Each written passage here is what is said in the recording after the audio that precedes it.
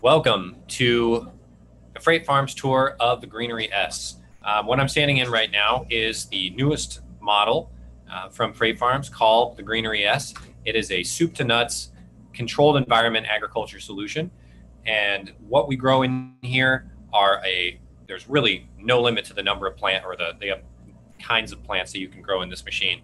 But I'm going to give you a tour today. I'm going to take you through the life cycle of a plant. I'm also going to explain the equipment in the farm to you and just kind of give you a little bit of a taste of what it's like to be a freight farmer. So without further ado, let's get into it.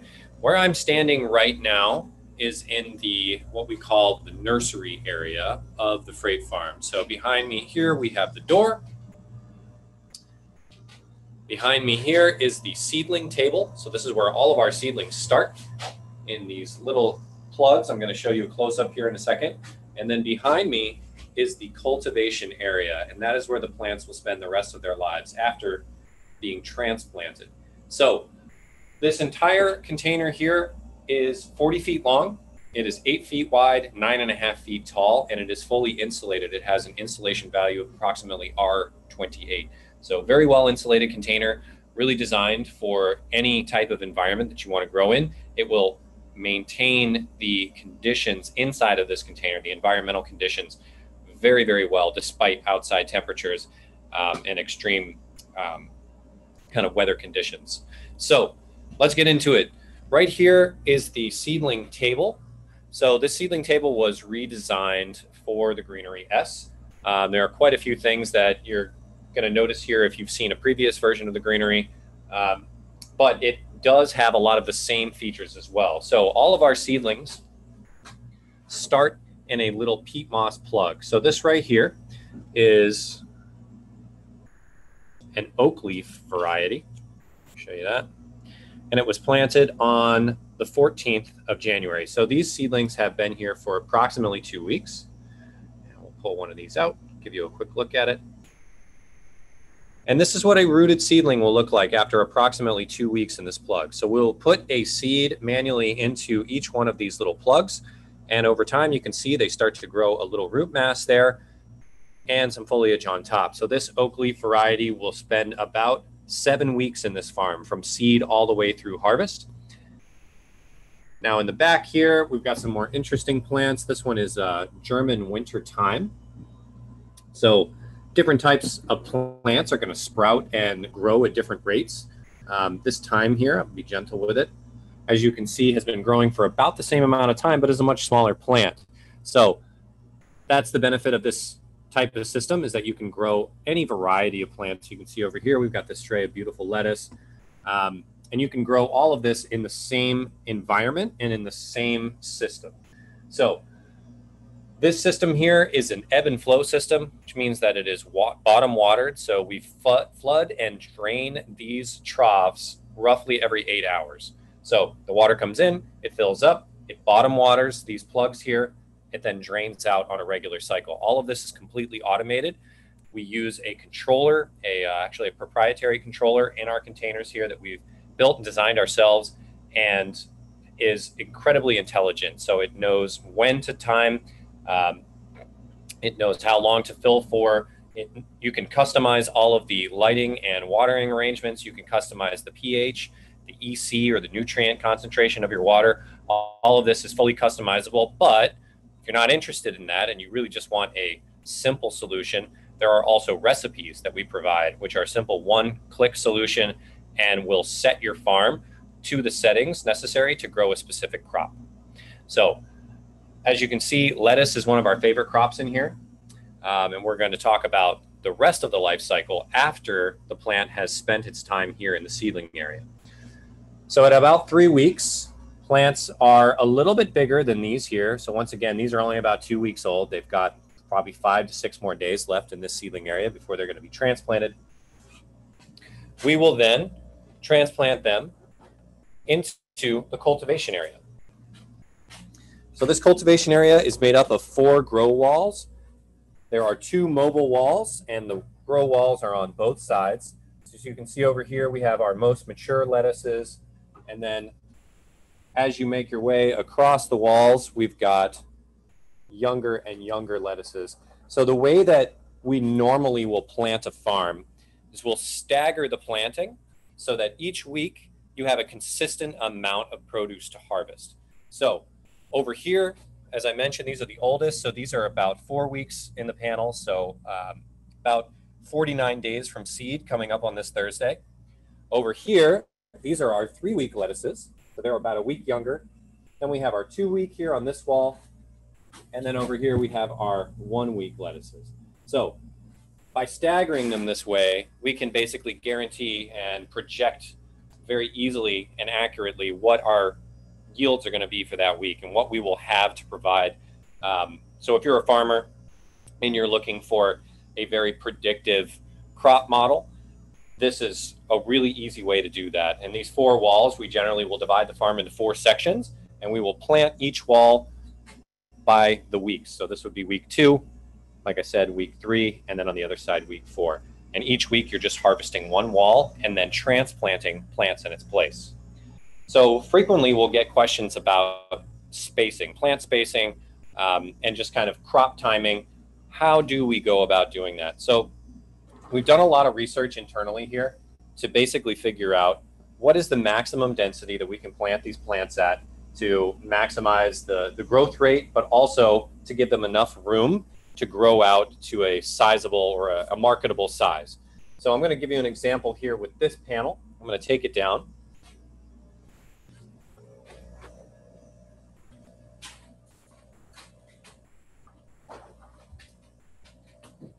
So this is a panel of red oak leaf lettuce. This particular variety is known as Rusai. It's a really beautiful lettuce from Johnny's Seeds. They're one of our favorite seed partners that we work with. So what we have planted here, you can see we've used channels 1, 3, and 5. This is a 5-channel panel, and you can see that these 2 inner channels here are actually empty. There's nothing growing in them. We want these to be open so that these plants can grow into that space, so they have enough space to grow into and really maximize their growth and size.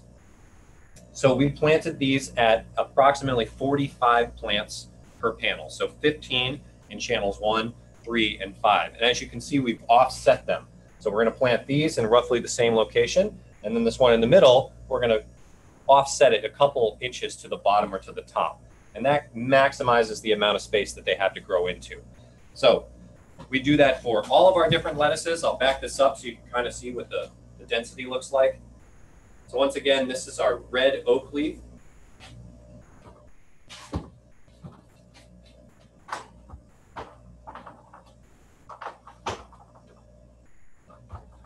All right. And we'll do that with every other type of crop that we grow in here as well. So you can see the red oak leaf is a slightly smaller lettuce variety. We also have the green butterhead over here, which is a classic. A lot of people are familiar with this one. And then we also have your leaf lettuces, which you can see grow a lot faster. It's just a varietal difference. Genetically, they are just a different type of plant, but they are all lettuces. So we've got a leaf lettuce here. We've got our romaine, which you can see that's just a wall of romaine right there. And then these are called a sweet crisp lettuce. So each type of plant grows a little bit differently. The speed that it grows at, the amount of space it needs, all of that are a little bit specific to each plant, but we've found the happy medium for all of these to grow, and that is the spacing that we'll use here. Now, all lettuces roughly have the same nutritional needs. So what we have done is we've built our nutrient tanks here into the end of our seedling table. Each one of these nutrient tanks can hold a different nutrient part. So let's say you're using a 2-part nutrient, a nutrient A and a nutrient B. Those would go in 2 of these containers, and then you might have a pH down to control your pH, which is going to go in here. Now, all of this is connected to the controller, which is the brain of the farm. And that controller has certain rules. Those rules will basically determine what that nutrient concentration is, what that target pH is. And then there are sensors within this cabinet as well, which are reading those, which are reading those readings constantly. So you can see those 3 sensors right there. We have a pH sensor, we have an EC sensor in the middle, and then we have a water temperature sensor built into that EC sensor as well. So we're taking those readings 24/7.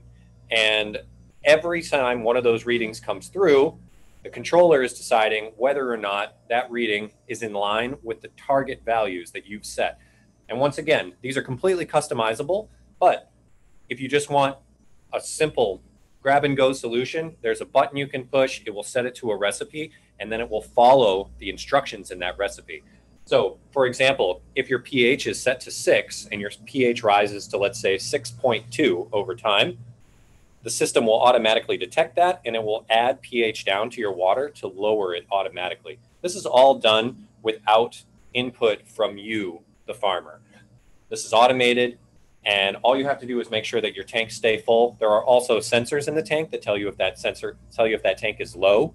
A lot of really cool, simple technology that we've built into this to just make the farmer's life that much easier and to help spend less time thinking about refilling consumables and more time about growing your business. So I'll take you to the back of the farm too. I may not get great internet reception back there, so if I do lose you for a second, I will come back to the front. Just hang in there for just a second. But I'll walk you down what I call the aisle of lettuce. So as I mentioned, these rows here are mobile. So this is our mobile LED rack in the middle. I'll turn on those lights for you in a second and show you the colors. But each one of these grow rows is made up of 22 panels. So as I go down, you can see that almost all of these are full. Getting to the end, 22. Once you get to the end, you have a false wall here. We have an HVAC system behind this wall that is capable of cooling the entire farm, removing the heat that is produced by the LEDs. We also have reclaimed condensate here. So all the water that the AC is pulling out of the air is being recycled. It's being brought right back into our main tank, which lives here on the floor. So all of that water that's being pulled out of the air that the plants are transpiring as they grow, it's being recaptured and added right back to our tank. This is what allows us to use so little water in this system. The freight farm can use usually around 5 gallons of water a day, which is honestly about 99% less than conventional agriculture. Sounds like a big number, but it's actually true. So 5 gallons of water a day. In some places where humidity is high, we actually have farms that are water positive, meaning that they produce or they pull more water out of the air than the plants transpire, that the plants use. And that means that their tanks are actually full all the time. So we've got a number of different pumps in here. We've got an RO filter system here. So this is how we filter our water as it comes in. This isn't a requirement, but it is necessary for some locations, depending on how hard your water is, if you use a well source, etc. And then up here, we have a small low voltage electrical box. That's where the brain of the farm is going to live. It also holds the router that connects your farm to the internet. Your farm being connected to the internet is one of the coolest features, and it allows you to basically access this entire suite of extra features and really cool software products that we've built to support our farmers. You do not have to, however. If your farm, if you do not have an internet connection available or you want to be completely off-grid, your farm can run completely disconnected from the internet. You can still run, operate, and program your farm. But that additional internet access allows you to collect all of your data, look at that over time, and also allows you to use all those other cool software features that I'll talk a little bit more about in a minute. So once again, we'll walk back through the aisle of lettuce. Give you a quick look here. In case you're wondering, everything that we grow in this farm is for research purposes. We actually don't sell any of this lettuce here. So everything that you see is currently in one of our trials that we're running here to basically always try and push the limits of what this farm can do and pass that knowledge along to you, the farmer, so that you can get more out of your farm, and everybody likes that. So let's see. One other sneak peek here. Don't show this to everybody, so you're very lucky. But in addition to the lettuce that we grow in this farm and the other leafy greens, we also grow some cool experimental crops. So just to kind of give you an idea of some of the cool things that you can grow, these right here are hops. So these are vining hops. We've basically wound these. We've planted them from the bottom, grown all the way up to the top of the tower. That's a full 7 feet tall. And then we've actually started winding it back down. So we will continue to grow these vines until they have basically pulled out this entire panel, and then we will flower them. And for any of you that know hops, the flowers are what you use in beer. And once we have those, I'll make sure to let you know whatever beer we decide to make with it. And then down here, these are a really, really experimental crop. These are actually mini watermelons. So first time growing them in a freight farm, but we will let you know what we find. We'll probably end up rigging up some kind of hammock down here just to hold those watermelons as they grow and develop. So that just gives you a little bit of an idea of the breadth of crops that you can grow inside one of these containers. It is not in any way an exhaustive list. We have had some really amazing crops grown in these farms, some really experimental stuff, as well as some things that you would expect, like arugula and spinach and bok choy and all of the other leafy greens that you've probably come to know and love. So this is the Greenery S, and I am more than happy to take questions and really just fill in any of the gaps that I missed here. All righty. Thanks, Dave. Hi, everyone. My name is Amy. I'm the Community Engagement and Events Coordinator here at Freight Farms.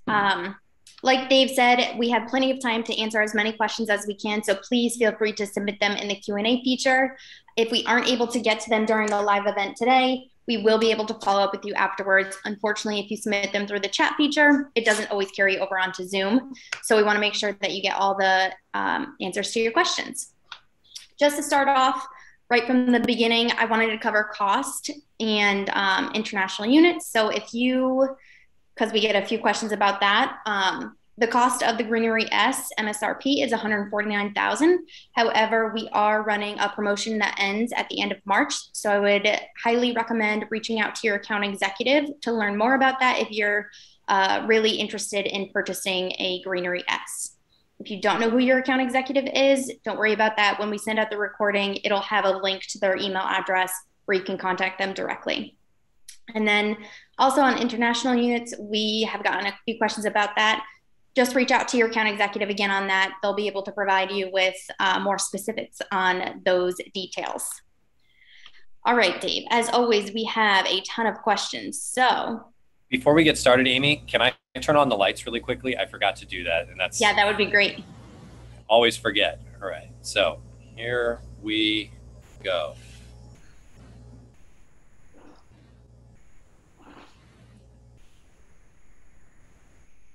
All right.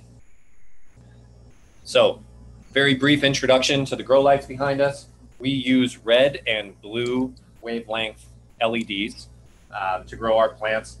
Red and blue are the most efficient wavelengths in the visible light spectrum that plants absorb in their chlorophyll. They do absorb light from other wavelengths as well, but research has shown that blue and red are the most efficiently absorbed. So this allows us to minimize the cost of actually running these and maximize the amount of energy that the plants are able to absorb and utilize from the light energy that we decide to use. So there are the lights. They are very, very powerful, and I definitely do not recommend looking at them directly when you're in here. So I'm going to turn those off. All right, Amy. Awesome. So we've gotten a few questions about the nursery station water tank and the nutrients and everything like that. So can you just explain, you showed 4 tube looking things, and people are wondering if you can kind of explain that more in depth, and also like specifically what's in those and how that system works. Absolutely. So the one thing I didn't show you was the seedling tank, which is here on the other side of this seedling table. So it's about 11 feet long. As we saw over there, that is the dosing cabinet area. So that's where the nutrients are stored. And then over here, we actually have the tank for the seedling area. So this is about 40 gallons. And these tanks, that tank right there that you saw, as well as the main tank, which was the metal box that you saw in the rear of the farm, are maintained separately. So the nutrient levels and the pH, as well as the temperature actually, are maintained separately. And those are controlled by different dosing systems. So within those nutrient tanks, just to kind of walk you through how this works, within each one of these nutrient tanks, as I mentioned, you might have a nutrient A, a nutrient B, a pH down, and then you've got a spare tank here in case you want to use a bacterial additive, a beneficial bacteria, or potentially a cleaning solution, something that you want to keep in here for more regular dosing. What would happen is your sensors here, as I mentioned, you have your EC sensor and your pH sensor. Water is constantly running over these sensors. So you can see you have two sets. One of these is for the seedling tank. There's just a pump in there that's pushing water over these sensors continuously. You have a separate pump in the main tank that's doing the same thing. As these sensors read the water, if those parameters, the pH or the EC, fall out of line or get too far away from your target values, the farm automatically knows to start dosing nutrients from these tubes here. So if your nutrient levels get too low, it will run these little dosing pumps here built into the side of the dosing cabinet. This pump will turn, it will draw nutrients out of that nutrient tank and put it into this line, which is just full of water that is being pushed from that seedling tank over these little inputs here and then back to the seedling tank. So if you need more nutrients, nutrient A will run, it'll wait, and then nutrient B will run, it'll wait, and if that EC is still low, it will run that cycle again after about 10 minutes.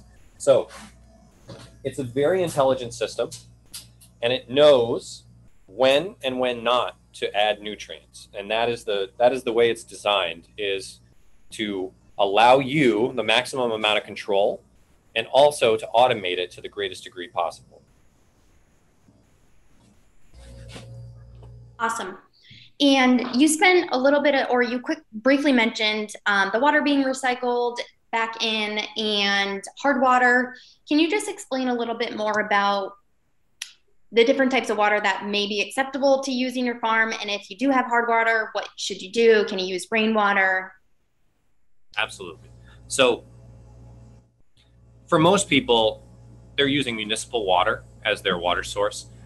You can certainly use municipal water. You can use well water. You can use rainwater. The cleaner your water is, and when I say cleaner, what I mean is the fewer nutrients or minerals that are in your water, the easier it is to control the nutrients that are in there in the long run. So if you start out with very clean water with almost no nutrients in it, the only nutrients that will ever be in your water are what you add to the water. So it is highly recommended that if you have, and we have certain thresholds and recommendations that we can provide you, but if you have a certain amount of nutrients or minerals that are naturally present in your water source, we recommend that you filter it.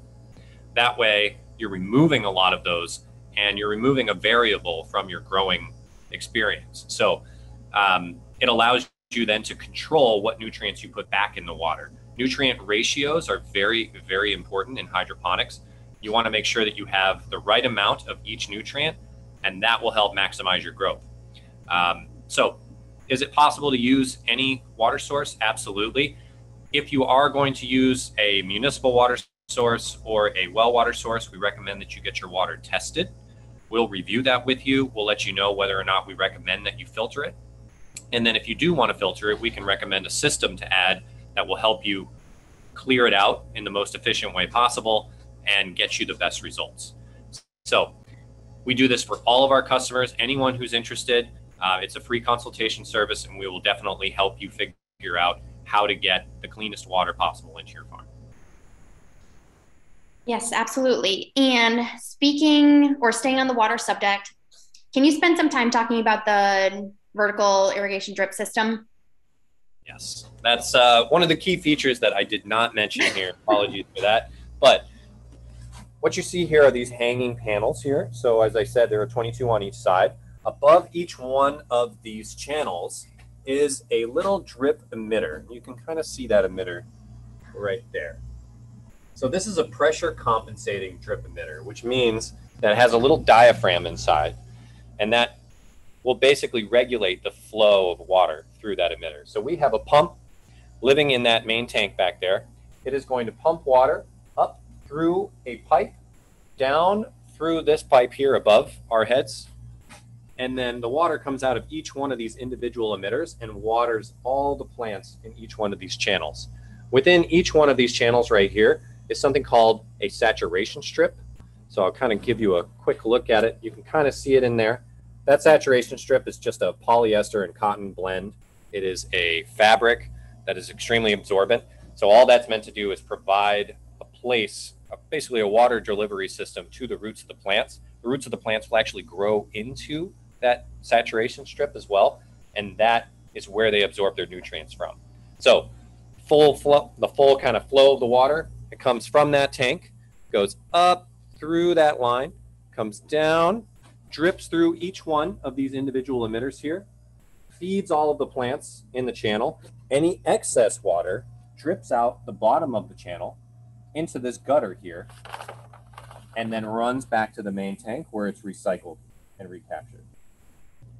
So that's what allows it to be so water efficient, is that we are constantly basically recapturing any water that is not actively being uptaken by the plants. Awesome. And of course, a hot topic is crops and plants and all that you can grow. As everyone can see, we have a lot of lettuce in our farm. You mentioned hops. What else can you grow? What are some things that maybe our farmers are growing that may be a little bit different than leafy greens? I know I've mentioned one of our farmers loves turnips and radishes. Root crops are very popular. So like you mentioned, radishes, turnips. We have grown beets before, but they don't form the same bulb, or at least not as quickly as they would in some other systems. So they do form amazing beet greens, and we've used those before. So a lot of different root crops, a lot of herbs. Herbs are very popular among our farmers. So we have basil, thyme, oregano, sage, rosemary, etc. Those are very kind of common staples.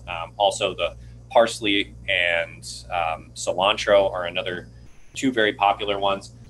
A lot of times farmers are growing specialty crops too, like a red vein sorrel. So anything that can be used as a garnish, or something that has an extremely tart flavor to it, something like wasabi arugula or a mustard green. Those are very popular as well. You can also grow really hardy leafy greens like chard or collards, also pretty common. Kale fits in that category as well. And then you start to get into some really interesting ones like flowers. We grew an entire farm of calendula, which is a flower that's often used in cosmetics, which is what we were actually growing it for. So that was a really interesting experience. Very, very beautiful, but those are some very, very bushy, big plants. So that was really fun. And then, of course, as far as your fruiting crops go, we have had farmers grow things like strawberries, tomatoes, cucumbers, etc. But they're really not, when it comes down to it, what most of our farmers are growing is what's economically viable, meaning if it takes up space in the panel, it has to pay itself off over time. And how's that going to affect my ROI? So can they be grown? 1,000%. In fact, we've grown a lot of these really experimental crops right here in our HQ farm, as well as have lots of farmers who are growing them out there in the world, but they tend not to be the best bang for your buck, and so they're not particularly popular. And so, as I mentioned, things like berries or tomatoes are kind of in that category where they're great luxury crops, and if you can get the right price per pound for them, they may make economic sense. But I'd say for the vast majority of our farmers, leafy greens tend to be the more profitable crop, and that's why people gravitate towards them. Awesome. And for someone who is interested in purchasing this and they love healthy food and veggies, how would you, but they know nothing about hydroponic or vertical farming, how would I learn about this once I purchase it? What about training? What do we offer? Well, first I got to say, hop on in. Yeah. Don't be afraid. Hydroponics seems like a very daunting subject to a lot of people. And it can be, there's a lot to learn, but what we've done when we built this farm, we built it very purposefully to try and make it easy for people to work in. We wanted to make it simple. We wanted to take a lot of the guesswork out of it. And that's what that automated dosing system does. That's what the recipes that I mentioned do. A lot of that is meant to make this experience easier. We also have a really robust and active online community. So these are farmers across the world that are talking to each other. They're sharing information. They're sharing obstacles that they've faced. They're sharing failures that they've had, and that is all just to make the community stronger. It's to help other people avoid those same pitfalls. We also have a really talented CS team. So those CS means client services here. We do provide training as a part of the purchase, which it is additional, but it is something that we highly recommend because it is really, really helpful and comprehensive and helps you understand how to operate your farm and how to get the most out of it. And also covers things like maintenance so that you know how to keep your farm growing for the longest amount of time. How do I want longevity in this piece of equipment? What can I do to ensure that? Same thing that you would have for a car or, an HVAC, a standard air conditioner. You have to follow certain maintenance procedures, and those are covered in our training as well. So in addition to all of that, we just, as a company, we understand that our farmers' success is very indelibly tied to our own. And so people like myself and other people on the crop research team, we do create a lot of information that we share with our farmers. So some of the stuff I mentioned before about planting spacing, et cetera, as well as the ideal recipes that you can use in order to grow. That's all information that we'll share with our farmers gladly. And we'll also have meetings and consultations to go over how to improve what you've already done. So all of that together really just kind of speaks to the full Freight Farms experience. Awesome. Great answer. So just quickly going back to the crops, somebody asked, does it do the crops grown in our farm or hydroponically last longer than traditionally grown produce? Because I don't know what traditionally grown produce you're referring to, all I can tell you is how long our crops last, because I feel like that speaks for itself. Generally speaking, you're ahead of lettuce when it's harvested with the root ball on, which is one of our kind of really claims to fame here, is that you're keeping that root ball on the plant when you harvest it, which keeps it alive. You can keep your plants fresh and in the refrigerator in an airtight container for 2, sometimes up to 4 weeks and still have them be fresh and saleable. And I know this personally because I actually ran a farm with my brother for multiple years. We sold to restaurants, and multiple times we would have them call us up and say, I found a bag of your lettuce in the back of my refrigerator. It was 3 weeks old and it still looked like it did the day you brought it in. So this is a really common story, a common thread that we hear from people, and really just speaks to the longevity of the lettuce and other leafy greens as well. Yeah. And just to add to that, typically your customers or who you're selling to are going to be right in your backyard. So they will experience the same. If we were selling to someone down the road, Dave could harvest all of that right now and take it to them the same day. So they're going to experience that same shelf life that Dave just talked about, as opposed to receiving lettuce maybe from a different state or anything like that, because they aren't being grown in your own state. Absolutely. Food miles are drastically reduced because of that too. Absolutely. So let's spend a little bit of time talking about the air circulation, because we got surprisingly a lot of questions about that and just how it works and everything under that umbrella. Awesome.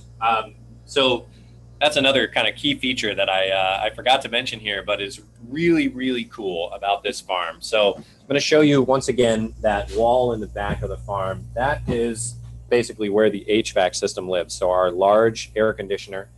What it's doing is it's drawing in air on the upper part right there. That's the warm, humid air that it has. It's absorbed heat as it's moving its way back.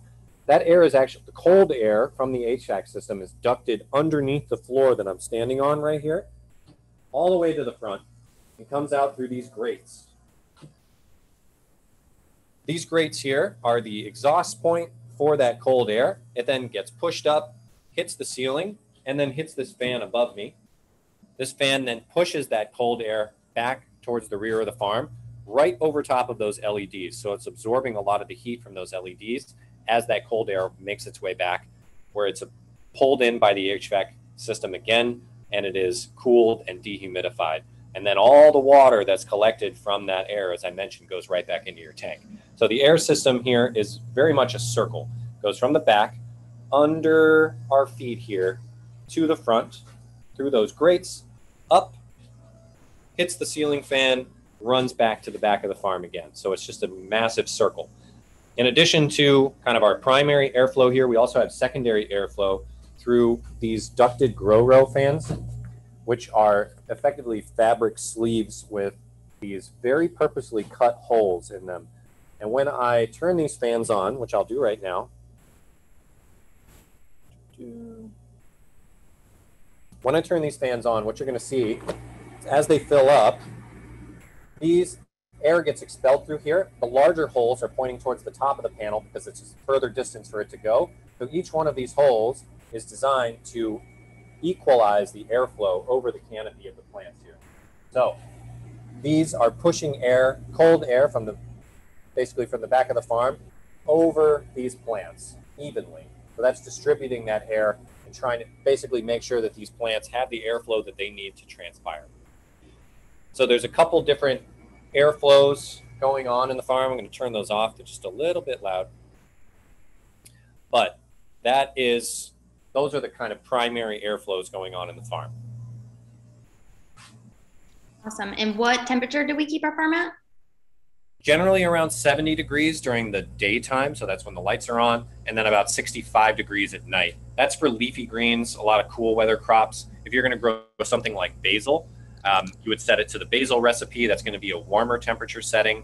Other things like Malabar spinach, for example, or some other herbs tend to prefer a warmer environment and will actually grow faster in that warmer environment. So most of the time it's around that 70, 65 range. But for warmer crops, we'll bump it up to 75, maybe even 80 degrees, depending on what we're growing. And is there any additional heat required when outside temperatures are extremely cold, like -40 Celsius, or anything like that? So not required, no. This HVAC system in the Greenery S does come with a heating coil, and that can be used to heat the farm if absolutely necessary, but the insulation of the container is it's very well insulated. And as a result, the air temperature inside the container is really well maintained. Also, the LEDs in this farm give off a fair amount of heat, and that helps keep the temperature in the farm definitely well above what you may think the temperature in the farm would be if the outside environment were -40. So it does help keep the heat inside the farm. Rarely do we ever have to use that heating coil, but it is there. This HVAC system, by the way, is made by a company called Northern Air Systems, and it is really designed for industrial and military applications. So it's extremely robust, and it's designed for extreme environments. Awesome. So we have about 5 minutes left, so I'm just going to keep plugging away at these questions. We are getting more and more. I think we have over 200. So let's talk about farmhand. Sure. And how that works. And specifically, somebody asked, do you offer crop management software? So yes, farmhand, and as I mentioned, once you get your farm online, you have access to all of these cool features and kind of crop management software, things like that. We have a feature within farmhand called Crops. Crops allows you to virtually lay out your entire farm. It allows you to basically, you have a certain number of sites in your seedling table, you have a certain number of sites in your cultivation area. You can virtually plant those. It will also, depending on the plant that you choose when you are planting out your farm and crops, it will basically give you an intended harvest date. You can also track your harvest data. You can track you can even track your sales through the crops feature. We're constantly adding to it. We're constantly updating it and just trying to make it more usable for our users as well. So absolutely, we have crop software and we'll continue to develop it over the years to come. Right now, it's really just in its infancy and it's still really powerful. Yeah, and I just put a link into the chat with our farmhand booklet. So definitely take a look at that. And in the email that goes out with the recording, we'll definitely send all these resources that I'm putting in the chat. That way you have time to capture them and really read through them if you need. Um, let's talk about maintenance. We got a lot of questions about saturation strips and do you have to replace it after every harvest? Sure. So the saturation strips, we recommend that you replace after every 3 to 4 harvests, specifically for leafy greens or kind of shallow rooted plants like lettuce, where the root system isn't as developed as something like kale. But usually after every 3 to 4 harvests, which ends up being about every 3 to 4 months. So every 3 to 4 months, we recommend you pull out the wicking strip or the saturation strip, clear off any root debris, wash it, and then reinstall it. So that is, these saturation strips can be used multiple times. I mean, we have farmers that are still using 5 to 6 year old saturation strips, and they're still performing. So they're really, we haven't seen the lifespan of them just yet, as a whole. So saturation strips do present a piece of that maintenance task, or that kind of maintenance agenda, but they're not a large piece of it. But they are a fairly large task once it rolls around every 3 to 4 months. Normally, though, we're talking about cleaning filters. So there are filters on the different pumps in the system. So we have 3 pumps in our seedling tank, and then we have an additional 3 pumps in our main tank. Each one of them has a filter on it. Those need to be maintained. We also have HVAC maintenance. So this is kind of standard. If you have an AC unit at home, you know that should be serviced on a regular basis. We recommend the same. We also clean our tanks out every 4 to 6 weeks. So we'll flush out all the old water, put in fresh water. That allows us to kind of start from scratch, make sure that we start out with the right nutrient ratios. Like I mentioned earlier, nutrient ratios are really crucial when you're growing hydroponically. So you want to make sure those are maintained as well as possible for the long run. Other than that, there are kind of other small items. So the gutters that the tanks or that the panels are hanging above need to be cleaned on a fairly regular basis. They can accumulate some algae over time. Algae is just kind of a ubiquitous part of growing in hydroponics. Anytime there's light and water as well as nutrients, you're definitely going to get algae, so you have to control that. We also recommend cleaning solutions, hydrogen peroxide specifically, which is a really common additive in most commercial hydroponic applications, where that will be added directly to the water of the tanks. It can also be used as a cleaning product for surfaces. And then, kind of, I would say more miscellaneous items along the way, but I think I've covered the most of them right there. Awesome. And we had someone ask a question in the very beginning about our peat moss plugs and if they're a sustainable option, or are there any other substitutes or anything like that? Sure. So the plugs that we use are actually not 100% peat moss. They're a peat moss and cocoa coir blend. So they are about, I think it's about 50-50. Let me pull out one of these as an example. So they are just a blend of peat moss and cocoa coir held together with a food grade binder. So these ones are kind of our standard option. We know that they work, so we feel very comfortable recommending them to our customers. Now there are lots of different options out there, and not every farmer uses these kind of peat moss or cocoa coir plugs. We have farmers that use rock wool. We have farmers that use Oasis cubes, which are more of a foam based.